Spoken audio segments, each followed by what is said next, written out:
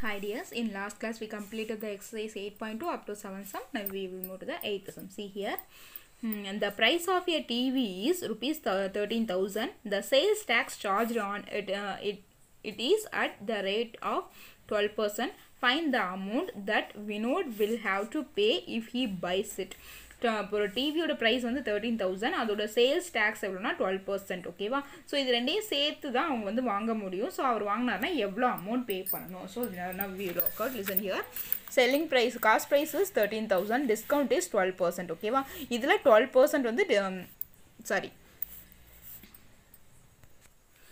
I wrote wrongly. This is not discounted tax. Okay, so tax amount equal to 12% of 13,000. So 12% we will write 12 by 100 into 13,000.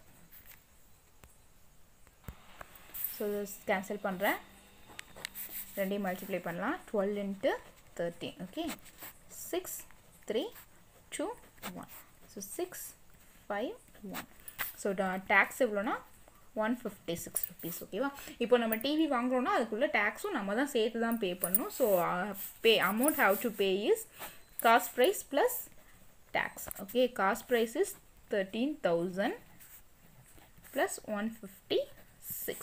Sorry, here one 0 we have, so we have to add 0. So இது add பண்ணுறேன். 13,000 1560 0 6 5 4 1. So 14,516. This is the answer for 8th sum. Now we will move to the 9th sum. See here, Arun bought a pair of skates at a sale where the discount given was 20%. If the amount he pays is 1,600, find the market price. அருண்கிறவர் வந்து ஸ்கேட்டை வந்து வாங்குறாரு. அது வந்து 20% discount போக அவர் எவ்வளோ amount கொடுத்துருக்காருன்னா 1,600. நமக்கு வந்து whole அப்போ எவ்வளோனா 100%. 100%ல 20% போயிடுச்சுன்னா ஸோ டிஸ்கவுண்ட் போக அவர் எவ்வளோ அமௌண்ட் பே பண்ணியிருப்பாருன்னா 80% தான் பே பண்ணியிருப்பார். அப்போ 80%ங்கிறது என்னன்னா 1,600. ஸோ நம்ம 100%ங்கிறது எவ்வளோ அப்படிங்கிறத கண்டுபிடிக்க போகிறோம். See here, discount is 20%, selling price is 1,600. So selling price equal to 100 minus 20%. இது எப்படி சொல்கிறேன்னா cost price minus discount. ஓகேவா? So that is 1,600. So 80% equal to 1,600. But நமக்கு எவ்வளோ பர்சன்ட் வேணும்னா 10%, 100% வேணும். ஸோ நான் இதை எப்படி ஸ்ப்ளிட் பண்ணுறேன் பாருங்கள். 8 into 10% equal to 1,600. நான் அந்த 10% இங்கேயே வச்சுக்கிறேன். இந்த 8 இங்கே கொண்டு வரதுனால டிவைடட் பை ஆகுது 200. அப்போது 10%ங்கிறது எவ்வளோனா 200.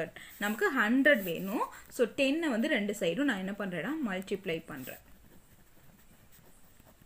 ரெண்டு சைடு மல்டிப்ளை பண்ணும்போது இது வந்து 100% ஈக்குவல் டு 2,000. அப்போ ஒரு 100% அமௌண்ட் எவ்வளோ அப்படின்னா மார்க்கெட் ப்ரைஸ், அதாவது மார்க்கெட் ப்ரைஸுங்கிறது எவ்வளோனா 2,000.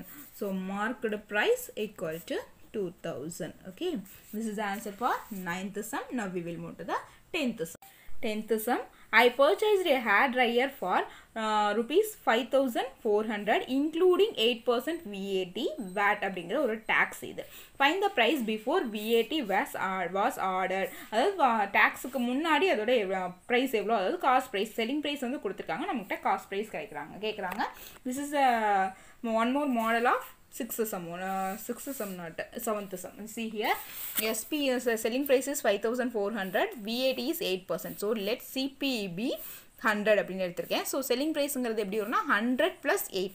அதோட வேட் வந்து ஆட் பண்ணுதான், டேக்ஸுங்கிறது ஆட் பண்ணுவாங்க. ஸோ ஆட் பண்ணால் 108. So selling price is 108னா cost price எவ்வளோ 100.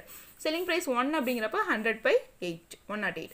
So 5,400 100 divided by 108. ஸோ இதை கேன்சல் பண்ணி நம்ம அப்போ ஆன்சர் கண்டுபிடிக்கலாம். I am cancelling by 6 table. 1 6 is 6, carrying 4, 8 6 are 48. So 9 6 are 54. This step is 0. Okay, so 9 table la 100 divided by 2. இதையும் cancel பண்ணா 50. So cost price is 50 into 100 5,000. This is the answer for 10th sum. Okay, up to this the exercise is over. This is my old book, that's why here I have 11th sum, but in your book you have to up to 10 sums only, so no need 11th sum. Okay, up to this exercise is completed. In next class we will move to the next exercise. Thank you dears.